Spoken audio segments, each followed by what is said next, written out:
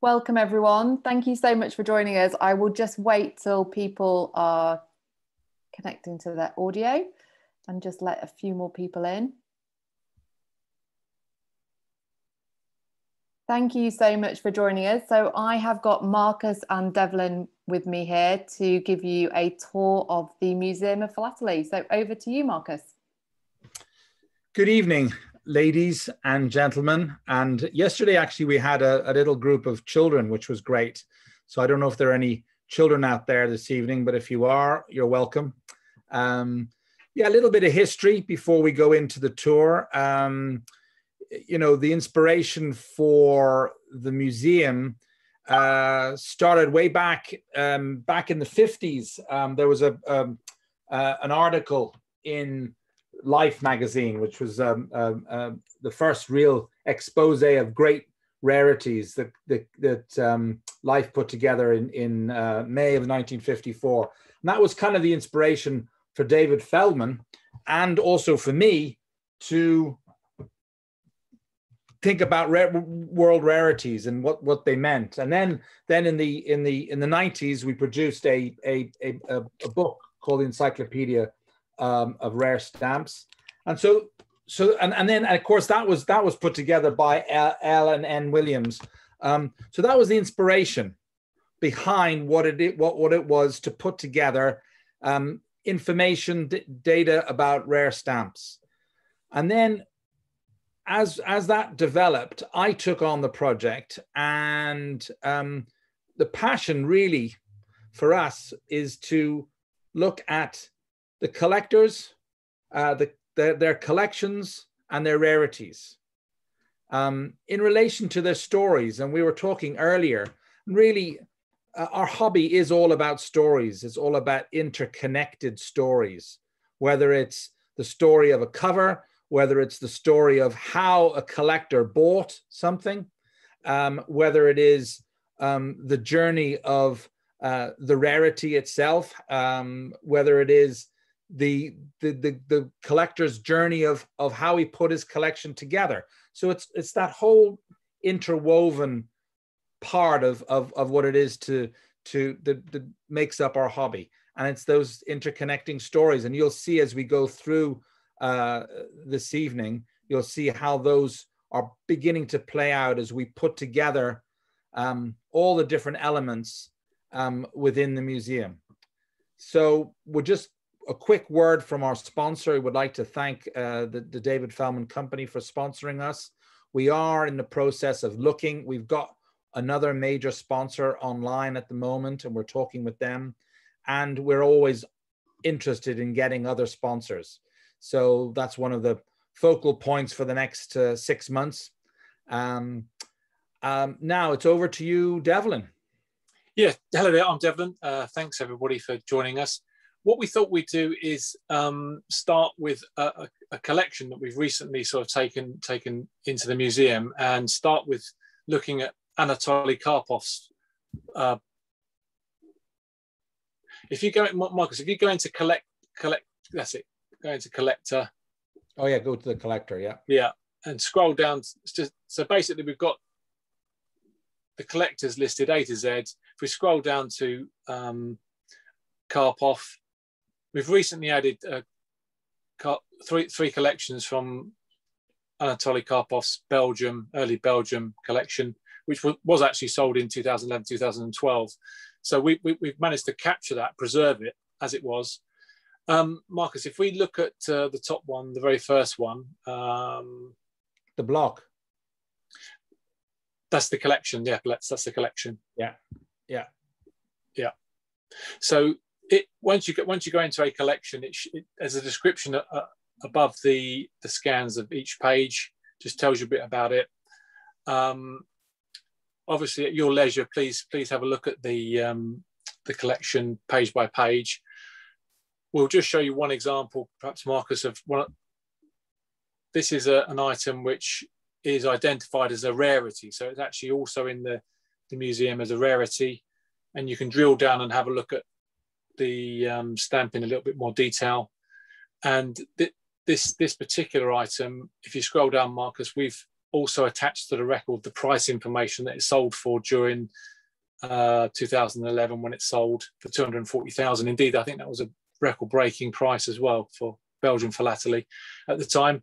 And we also start to build up a picture of its bibliography as well. So as we move down this road, we're going to start to add records relating to any articles or any books that this rarity features in. So if we go just back, just pull up something there on the prices. One of the next developments to the product is going to be a way in which we can pull the information about the prices, their projections, what they sold for, and their historical sales, and be able to really give some real financial information to those interested about stamp values and how they. This is not for investment. This is just to give data, because people are always looking for data, looking for data about stamp values and how they've developed over time. And we want to do this for all our rarities. We want to be able to give that data. So that's the next piece of development, which I'm actually speaking with our developers as we speak, to develop that. So that's one of the next new innovations of the museum. Sorry, Devlin. No, that's okay. No, and if we go back to the collection, if you just backspace, that'd probably be big. Yeah.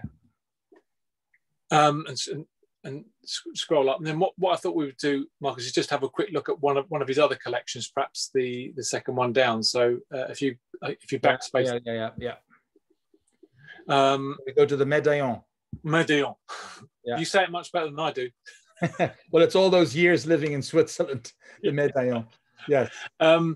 And again, we've got a description of the collection. You can look at each page, and then if we look at the 1863, the complete series on cover, lace test. It's Is it no, bit further. It's near the top, Marcus. It's the blue cup. This one, yeah.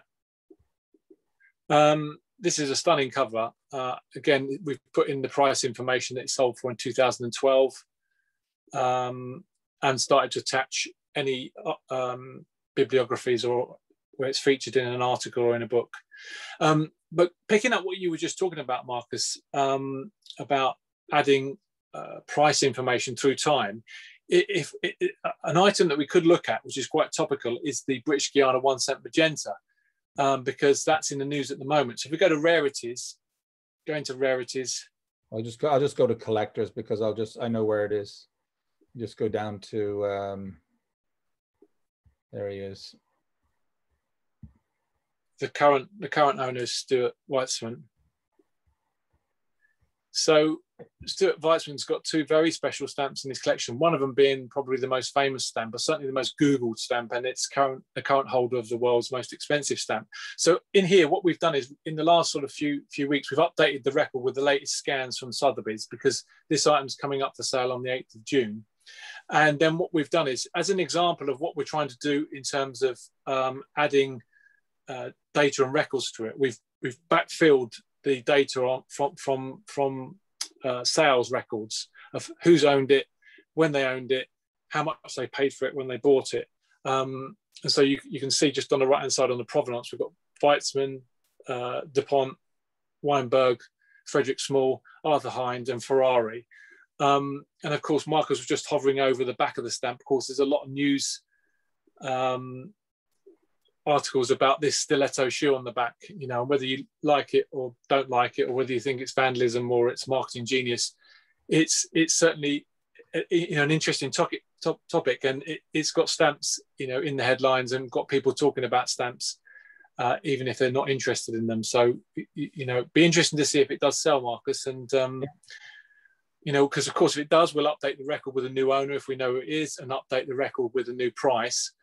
And then the other thing is, of course, what we want to try and do is bring in the interactive side. So what we've been able to do is upload the Sotheby's video, which is just new now, So that's got a link here to the Sotheby's video. I'm not going to click on it because it'll just take us there. But what I'm saying is that it's not, the content is not just static content. It's content that's going to give you an interactive experience.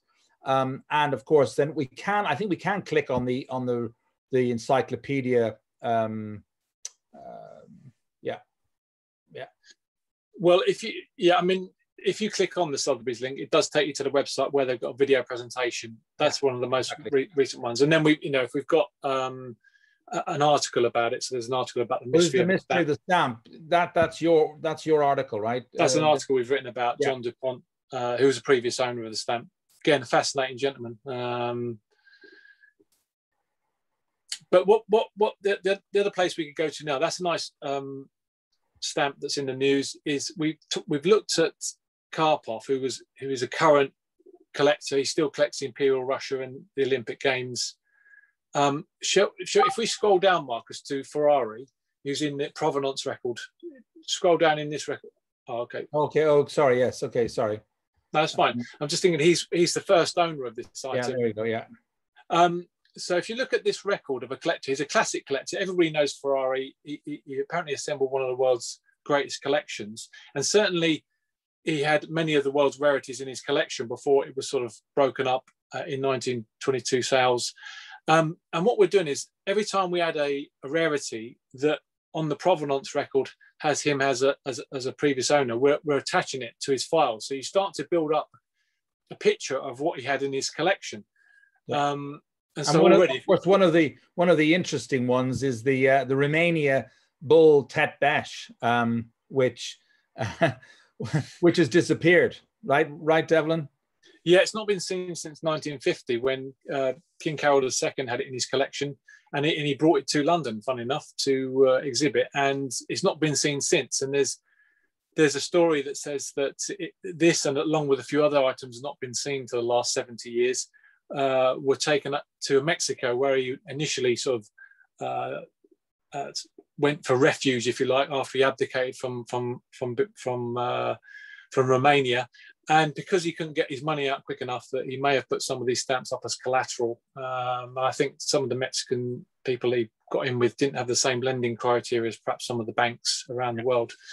So whether we'll see that stamp again, I don't know, Marcus, but it's an interesting one. And we put it in the database because, let's face it, if that did come on the market today, it probably would be a contender for one of the world's most valuable stamps.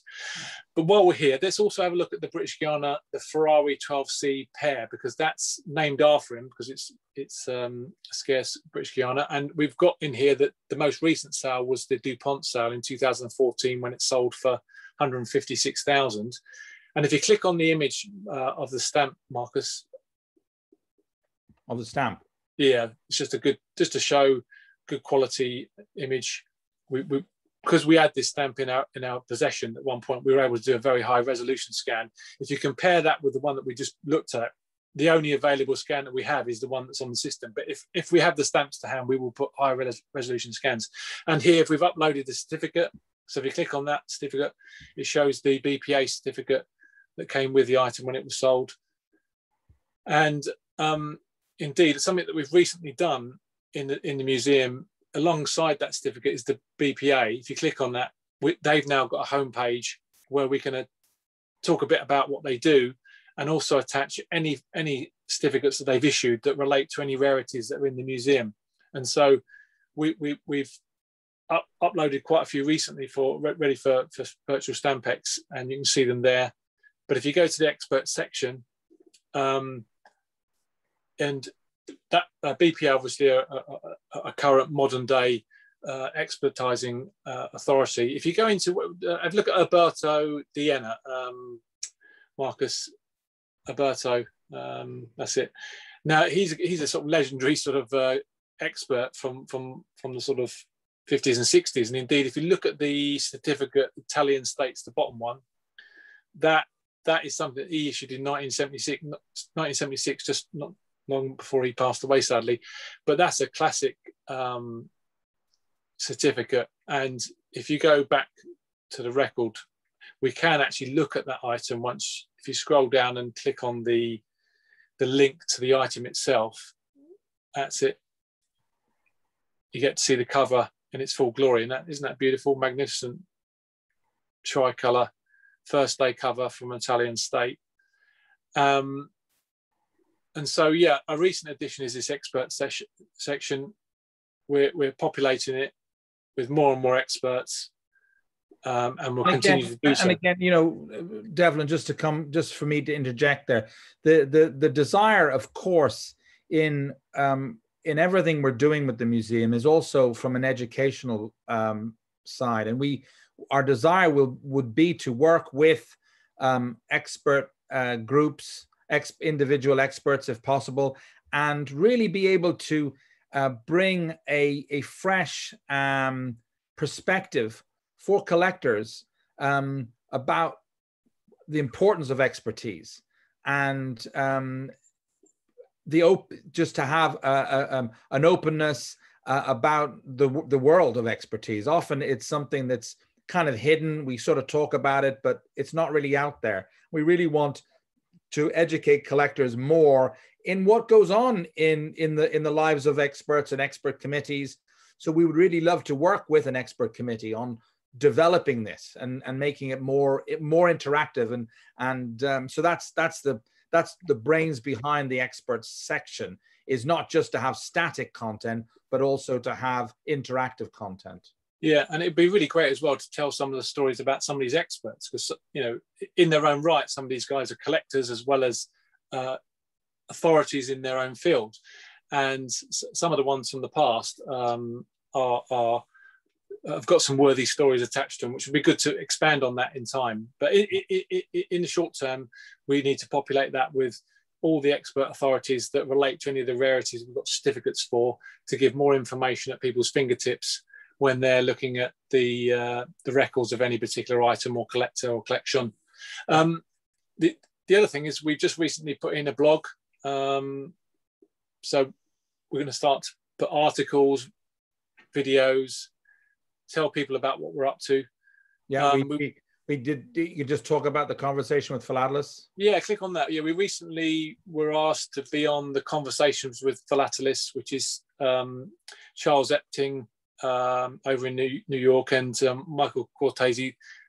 They started this initiative during lockdown. It's a fantastic initiative, and it's got quite a bit of traction. There's a lot of people engaging with what they're doing, and we were honoured to sort of go on it, and we had great fun. It was, you know, it was a really good fun episode, and I recommend to have a look at it if you've not seen it so far.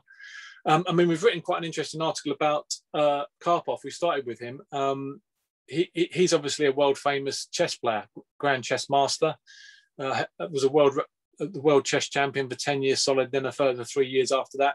We've done an article on him which relates to the Netflix series, the Queen's Gambit. We've called this the King's Gambit. You know, we've asked the question, who would win if Beth Harmon sat down with Anatoly Karpov? So, you know, read the article, see if you think we're right. And one of the reasons why we mentioned this blog is that next month we shall be launching our newsletter. So if you want to sort of keep in touch with the new additions to the Museum of Philately, to any updates and developments, and also some of the interesting stories behind the collectors and the rarities, then please go onto our website and hit the sign up to newsletter, and we'll keep you informed with our monthly email. And then it'd be good, I don't know if we can, Marcus, look at, I was just thinking, we just mentioned Charles and Michael. Is it possible to go back to rarities and have a look at the Blue Boy cover? Could we look at that one? Oh yes, yeah, yes. Oh no, wait. Oh, I know where to get it. I mean, it's been in the collection of some pretty exciting individuals. You know this chap better than I do, but we'll talk about him about some. So the Blue Boy cover is an interesting item indeed. I mean, I think it was the first $1 million item in US philately, sold in 1981.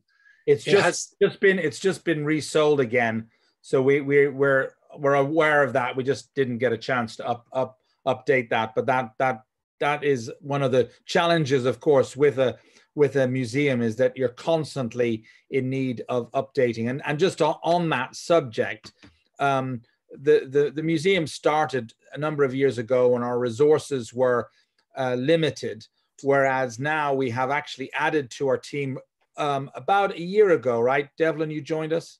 Yeah. It was sort of, Devlin's been with us about a year and has brought tremendous energy in both writing and in content, uploading content. So it's great to have him.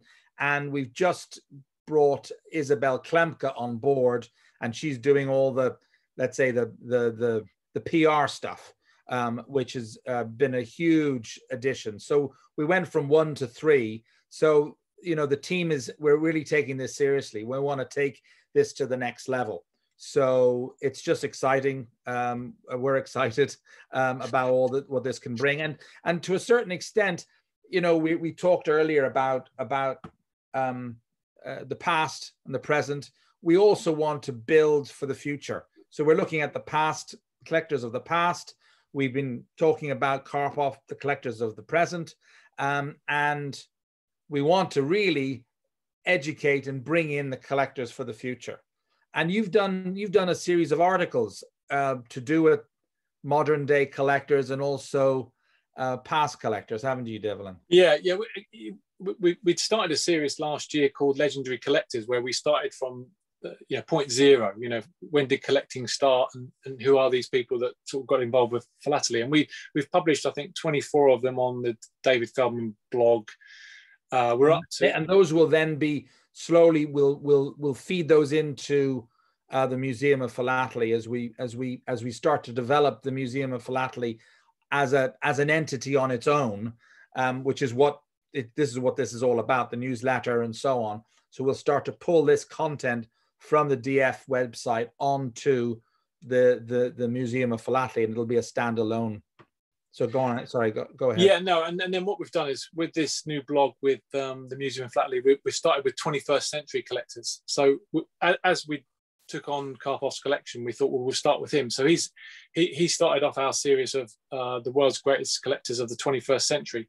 But we're gonna carry that series on, and eventually that will meet in the middle with our legendary collectors, you know, because we will go back in time, and that legendary collectors is coming forward. When we're at Alfred Kaspari's at number 24, I've written 32 of them. We get to Boca at 31, I think. Louise Boyd Dow's at 30. But yeah, we've got a target list of current day collectors who we're going to start to write about, who we're going to also put in the museum, and we're going to celebrate what they've done and their achievements, and we're going to hopefully inspire the next generation of collectors. And of course, the next step, of course, is not just do articles which are static, but actually now with so much of the Zoom and video content that's possible today, we're going to start to meet and interview collectors, present day collectors, and actually bring that content onto the museum.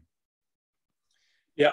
And then the only other thing that would be good, just if you scroll down on here and click on, just to give people an idea on the bibliography, if you click on the incriminating cover title, that's just a link to an article that was written about this cover, which tells the story of it. And if you don't know the story of it, it's quite an interesting one. It's quite romantic as well, about the fact that this was really a love letter between two people who were forbidden to correspond with each other. And at the end of the letter, the chap said to her, "Burn as usual."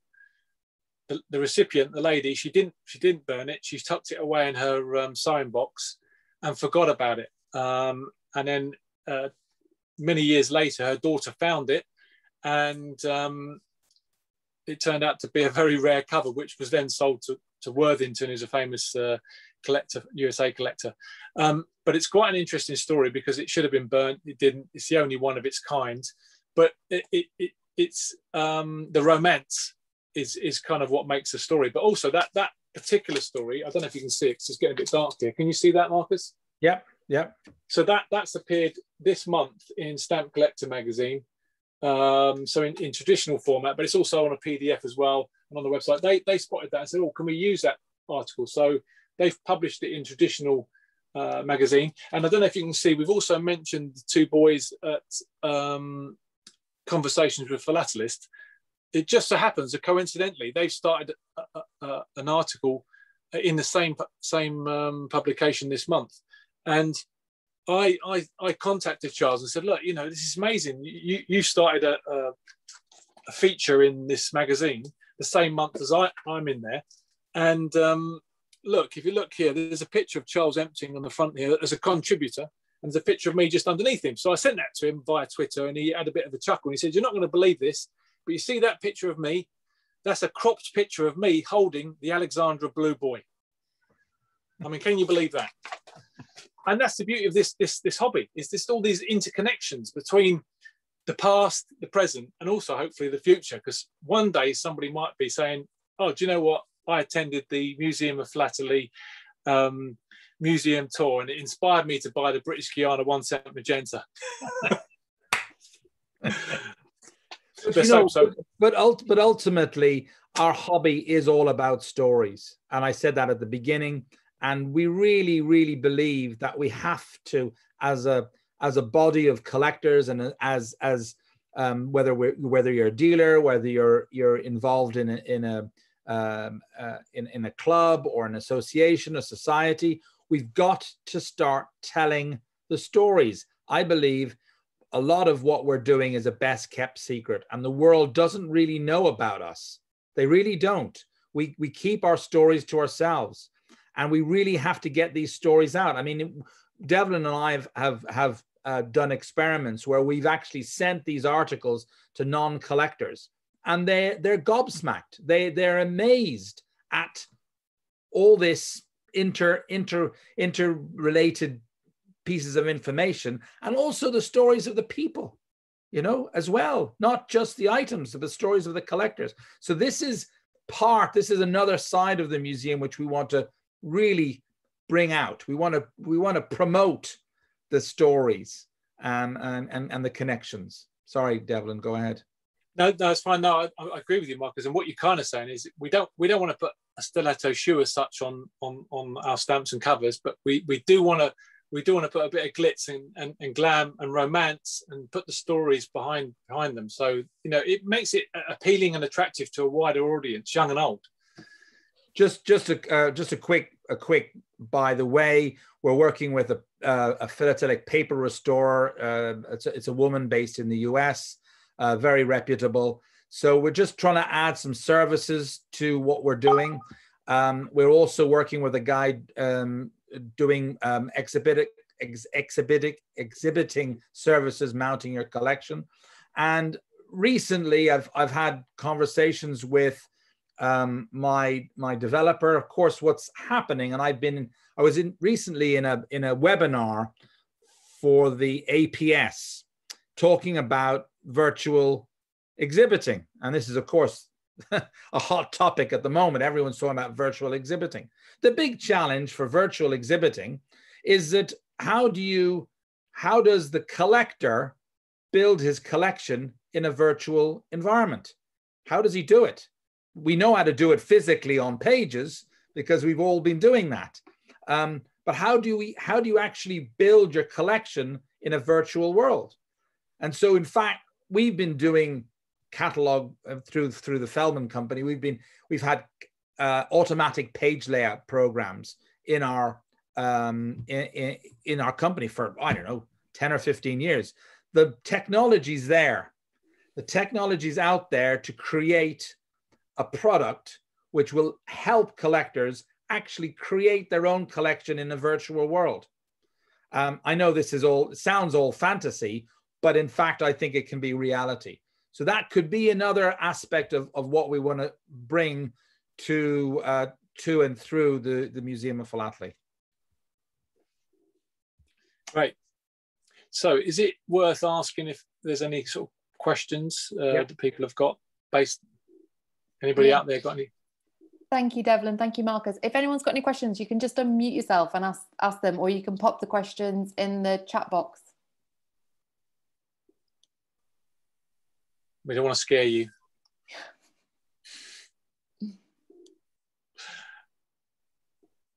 I'll ask one, guys. So how did the museum kind of come about? Was it purely from the stuff that's sold by David Feldman? Well, no, it came about really, I think I said at the beginning, with the fascination that David Feldman had for rarities of the world. And this book, basically, these books, 2 books we produced, basically is a snapshot of a lot of what is in the museum. And most of the stuff in the book has got nothing to do with what we sold. I see. It's basically a listing of you take, for example, you could take the Tetbesh stamps of Finland. So in here we have all the Tetbesh stamps of Finland with their corresponding buyers, when they were sold, and so on the history. So this is a static version of that. The Museum of Philately wants to bring all that into a virtual world, at the same time connecting with collectors, and then of course with their collections. So that's really how it all started. Yeah, So I mean, sorry. I was just going to say, I mean, just while I've been at Virtual Stampex, I went to the Cherrystone booth. I think they're called booths, not stands, aren't they? And I got into conversation with them about 2 stamps they sold last year, both over £1 million, just single stamps. And I said, look, do you mind if we have the scans and the details? Can we put that into the museum? And, you know, we'll say that, you know, Cherrystone sold it, but we just need that. These are big ticket items that are sold in the last year for $1.6 million and $1.1 million. And they said, yeah, absolutely, do it. So, yeah, wherever we see a rarity, even if it's been sold by, you know, another auction house or even by a dealer, we'll want it in the system, because it's information, making information available to everybody across the world at their fingertips. Thank you. We've had a question in the chat function. So this is from Jeff, who asks, what criteria is used to determine which collections are included in the museum online? Also, do you plan to expand the criteria as the site grows? Well, you know, that's, you know, there are, I mean, you know, in a sense, and I don't want to burst our bubble, there are other products out there that are illustrating collections. There's a number of them, and they're huge. They're populated with lots and lots, I mean, hundreds, even thousands of collections. But that's not our plan. Our plan is to try to work with the best of the best within a field. So it doesn't necessarily have to be a valuable collection, but it's got to be the best in that field. I talked to somebody the other day, a GB stamp, I can't tell you which one it is because that would let the cat out of the bag, but it's a key GB stamp, and the guy's done a study just on that stamp, and it's an important stamp of Great Britain, and he's done a study on that, and he's got an 80 page exhibit on that. And I asked him, I said, is this the best collection of this stamp? And he said, absolutely. I said, well, I want that for the museum. So I suppose that's the kind of criteria that we're looking at. I mean, it is delicate, and the idea to grow it in the future, I'm not going to go beyond the great collections of each area, because then it just becomes just something that's unwieldy. I want to keep it to the top of the top, and including, of course, the rarities that go with it. I hope that's clear. Oh. He says, thank you. That helps to understand the mission. Okay, thank you. Has anyone else got any other questions? You can just unmute yourself so I can see. I think, perfect. Well, I think that Marcus and Devlin will be on the booth just after this and tomorrow as well. So if you've got any further questions, please do pop past. We've got that presentation tomorrow as well. Yes. Sorry. Hi. Can I ask Marcus? You know, when is the Museum of Philately launched? When was it launched? Yeah. Oh, well, it's probably 4 or 5 years ago. But as I said in my talk earlier, we've just been understaffed. Basically, I didn't have the resources, and of late we have added Devlin and most recently Isabel to the team. So now I have a real team behind me. So we the last 6 months we ramped it up. So we're now on the move, as they say. Right. Because to be honest, last year I launched my museum of Philately Museum. We have got the same name. Oh, you've got something called the Museum of Philately. No, Philately Museum. Oh, okay. So it's the same as yours. That's why Okay. I asked you this question. Yeah. No, it's been about 5 years, I think. Yeah. All right. Okay. Yeah. I understand. But I'd love to chat with you if you got some ideas, and maybe we can maybe there's something we can do together. Yeah, why not? Because last year, before, to be honest, I launched this before COVID-19. And last year I heard a lecture about another museum. So I thought, okay, maybe I can find whether I can register a website like a stamp museum or something. But somebody already has got it, and I found philatelymuseum.com. Nobody registered. So, okay, I registered straight away. And of course, last year I gave a talk to the APS, and then you can imagine the COVID-19, was serious, and everybody has launched the website, about philately or stamp or, I think last year maybe I don't know how many websites launched. Yeah.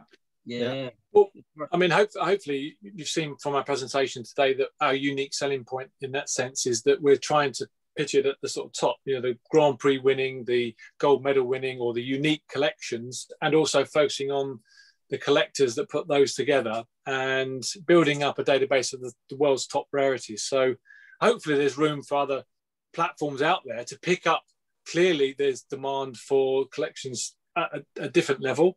That if we put them into our system, I think we just dilute the project completely. But they have a place somewhere. There's people out there that, as you say, Jack, that are putting together systems for different types of collections, different types of collectors, and maybe that's something that you can sort of work with, and we can have a chat with you about it, perhaps offline another time. Yeah, no problem. I think Marcus' idea is right, and you are doing the right thing, because David Fedman, you got a very good how to say, database or materials there. So I think maybe you show something like the best of the best is I think that's a good, that's good. And there are so many websites, they got normal stuffs, right, collections. So we just balance. Maybe somebody do all different, just like you are doing the LV stuffs. Somebody do the middle level, and we got some other H&M, and all different level. I think it's good. Different target. Yeah. Well, thank you very much for your input. Appreciate it. Thanks. Great, thank you so much. And as Marcus just alluded to, we will the museum will be hosting a talk with John Davis tomorrow morning, who is going to be showcasing his collection, the GB 1890 penny posted Jubilee, which is on the museum as well. So that should be good. And that will be in the live in the Spink Auditorium at 11 a.m. Anyway, thank you so much, everyone. Thank you, Marcus. Thank you, Devlin. We will see you later. Okay, thank you. Bye, everybody. Bye-bye. Bye.